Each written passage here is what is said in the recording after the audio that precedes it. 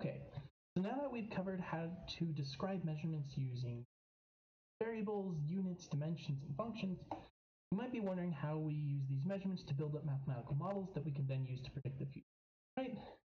Where we're going from here is we want to make predictions with our mathematical, right? Or with a mathematical. Okay, the basic, framework here is you gather data, all right? You use that data to inform or build your model, and then analyze the model or solve the model, by hand or on the computer to predict the future. So your model will describe some rule that describes the data, and you can extend that rule into the future to predict what's going to happen next.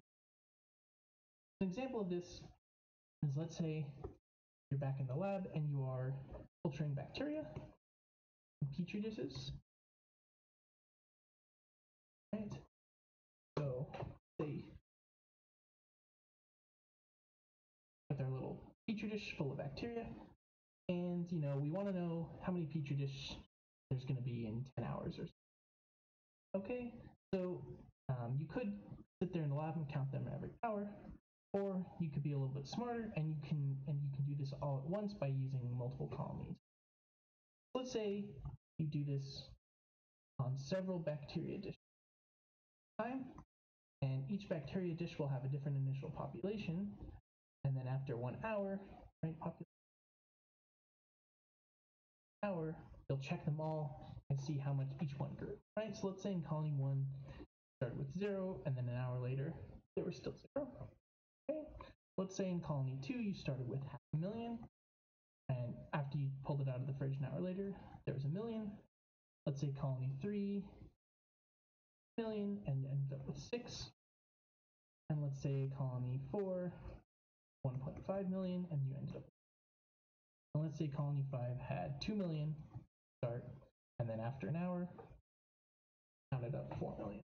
Okay, so then if we were to plot this data, we'll get a plot that looks like, right, on the x-axis we'll have the initial population, right, or population at time t, whatever that time was when we started the experiment.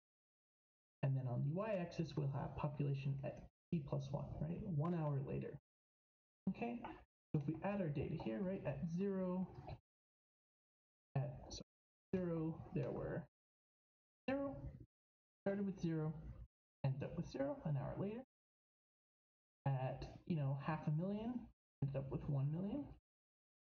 At 3 million, 5, ended up with 1 million. 1, 2. Then 1. Okay. Right. At 500,000, we ended up with 1. 3 million starting population, we ended up with 6. 1.5 million, 3. And when we started with 2 million, we ended up with 4. So this data actually lies on a nice clean line, right? And if we were to check the slope of that line, the slope here is 2. All right, and if you check your data, right, each population is doubling after 1 hour.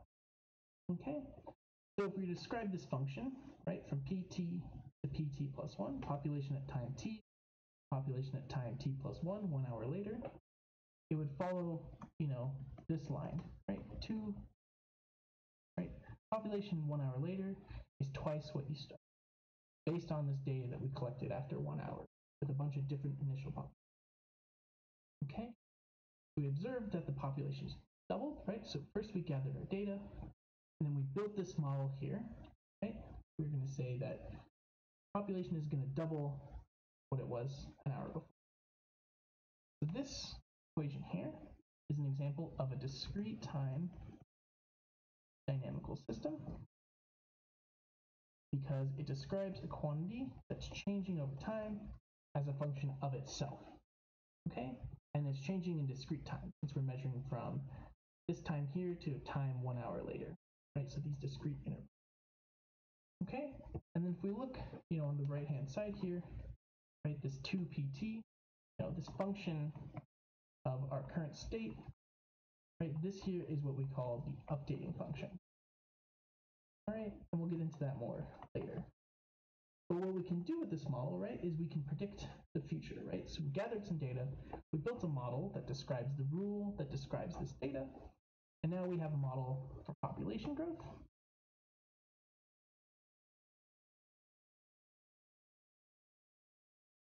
In this experiment. So now instead of sitting there for another hour, we can use our model to predict the population the next day, right? So we can predict populations after any number of hours, as long as they're integers. Okay, so let's say we want to know, okay, in colony, let's say 2, how many will there be after 1 hour, 1 more hour, 1 more hour? Okay, so colony 2, remember we started with time, let's say 0, we started with 1 million. Okay. We're looking at this column. Okay. Started with 500,000, and then after 1 hour, we went up to 1 million. Okay. So P0, it was 500,000. P1, 1 million. P2, right? 1 more hour. What's the population? Well, we can use our formula, right? We have P plus 1 is equal to 2 times population. So in this case, if we're asking about time 2 hours, right? So time currently 1 hour, and then time after an hour will be 2. So our new equation will be P times 2 is equal to 2 times P at time 1, which we know the value of, it's 1. So our population after 2 hours will be 2 million. Okay. So we can predict, by repeatedly applying this formula, we can predict the population after any number of integers. Okay. And the key thing here is, we've based all this on some data, right? We did a bunch of different colonies. We measured the population at one time and then an hour later, and now we're using that to predict it for all time, right? But, if we were actually responsible for building accurate models, you want to continue to experiment, right? You don't want to just stop here and say, I have a rule and it's going to follow this rule for all time. You don't really know that it's going to do that. You want to continue to experiment to either check or update your model. All right. So it's kind of a continuous process. You don't just gather data, build a model, make a prediction. You make a prediction, gather more data, update your model, make more predictions, and so on. Let's do another example. All right, let's say you are counting, or trying to measure tree height. Maybe you're interested in getting a tree in your backyard. You want to know how fast it's going to grow. Right, so let's say you go around your neighborhood and you look at the trees of the same kind that you want to plant, and you measure the tree heights. Right, you measure heights on one day, and then a year later, right? And you want to know how much do they grow during that year, right? So you collect a lot of data, and let's say you find that trees, on average, maybe they grew about 1 meter over a year. Okay, so they grew 1 meter taller in height over that 1 year. So then you could write down a discrete dynamical system that tells you height after 1 year is going to be the height the previous year plus 1 meter. If they grew 1 meter, that means height the next year was just height the previous year plus 1. So then you could use this, to predict. Let's say I plant something, tree of height 12.2 meters, right? So let's say that's my 0. Then the model will predict that, after 1 year, it'll be the same height plus 1, so 12.1, 13.2, right? And then a year later, it would be h1 again plus 1, right? So it's t plus 1 is equal to t, h of t plus 1, 13.1, 14 plus 2, okay? And so on, right? You could keep checking to see, okay, how tall is this tree going to get? And based on this model, right, it's just going to keep growing 1 meter forever, which may or may not be realistic, right? So you always want to reevaluate these models. Okay, we'll do one last example before we move on. So let's say you're a doctor and you're prescribing some medication.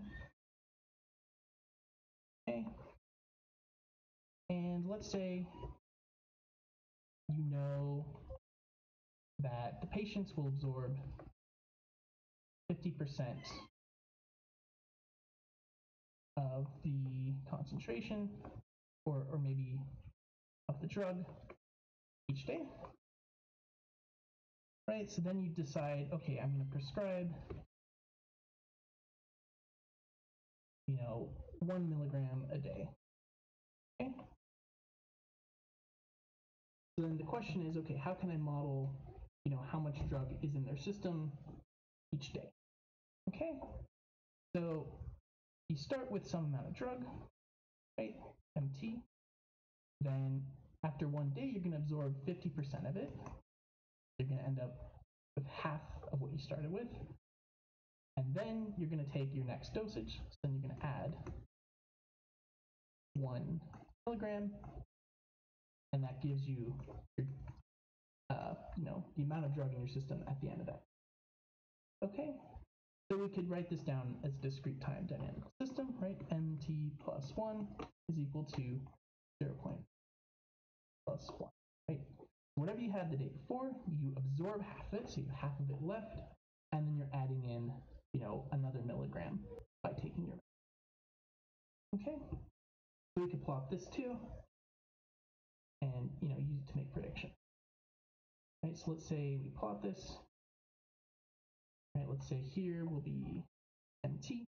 Right, medication, the amount of medication you have on 1 day, medication you have the next day on the y-axis. Okay. So then, after 1, start with 0. Then you'll go up to 1 because you'll take that dosage. Right, so that'd be 1 data point here. And then maybe after 1 day, right, you'll have half left plus 1, so you'll go up to 1.5. After 2 days, right, you start with an amount of 2. This was if you started with 1 milligram in your system, then a day later you'll have 1.5 milligrams because you absorb half of it, and then you take 1 more milligram.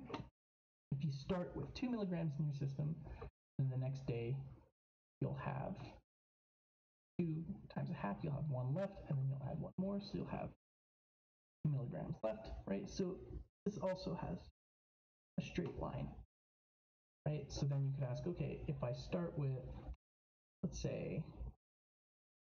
start with maybe 6 milligrams in my, right? You could go up to this graph and you could read it off, or you could plug it into this model, right? You could say N1. If I start with 6, right, I'm going to end up with 4 milligrams. Right, so we drew a pretty good model here. Right, and you can ask, okay, if I start, with 0, and I keep doing this process on and on, what is my dosage eventually going to be? Right, so you can keep asking questions like with models like that, and we'll get into that a little bit more in the next set of videos.